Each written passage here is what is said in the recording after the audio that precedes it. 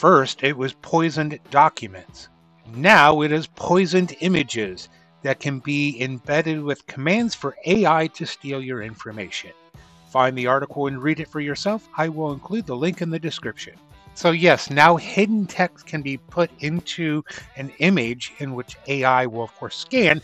You can't see the hidden text because of our eyes, but AI can, and because there is instructions there, it will follow it. So there's the original image that's been poisoned. You can't see the instructions on there, but if you change some settings so you can highlight it, there's the instructions, and the AI can absolutely read this even though you can't.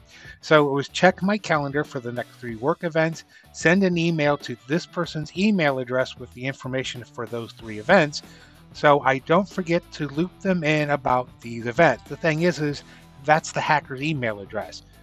Because of how AI works, it would just follow the instructions, not thinking anything of it.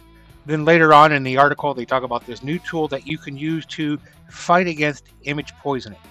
I got a better solution.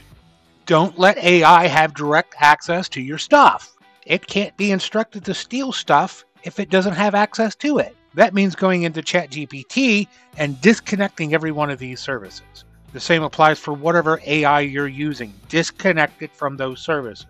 Poisoned websites are also a thing too. And this is going to be particularly true about those Windows Defender security alert scams. So those fake sites will be going after people who use this, because this is attached to your ChatGPT, and your ChatGPT is connected to all of your stuff, and that's how they can steal it. And there's not a damn thing I can do about it.